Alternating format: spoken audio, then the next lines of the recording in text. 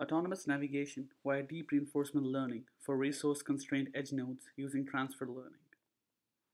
Machine learning systems can be seen everywhere these days. Applications such as virtual assistant, traffic prediction, and image recognition has become an important part of our life. In the past decade, there has been significant increase in the use of IoT devices.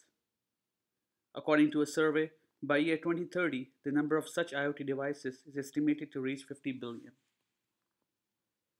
These IoT devices are limited in resources such as battery power and compute capability. Hence, there is a need of designing energy-efficient ML system.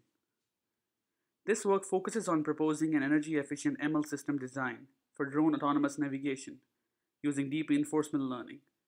The speed of the drone depends on how fast it can process single image frames. For a speed of 10 meters per second, at least 15 FPS is required for real-time decision making. We propose a two-phase transfer learning approach as a means to reduce the number of training computations without compromising on the autonomous navigation performance.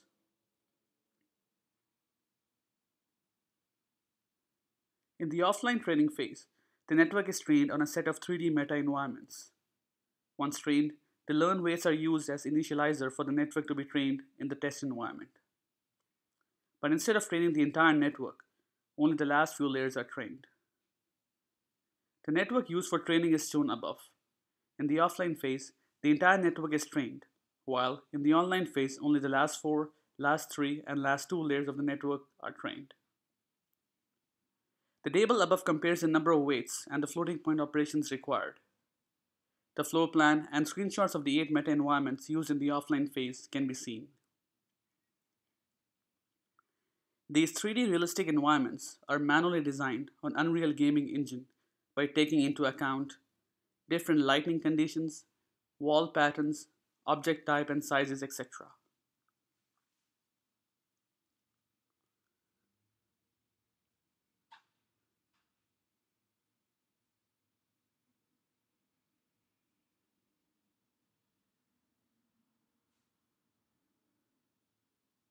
For the online phase, different environmental and action space variations were carried out, as seen above.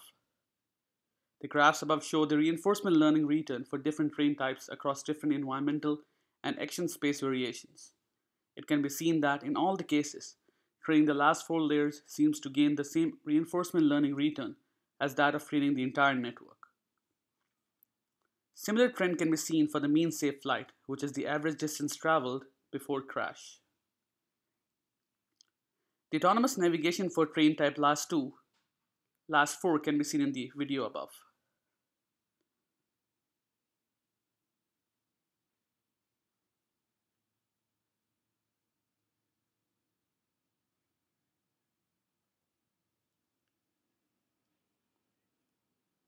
The graph above plots the resources required to carry out training for different train types. The energy required for train type last 4 is 3.3 times less than E2E, while retaining the same mean safe flight. The proposed approach was able to improve the energy requirements while retaining the performance.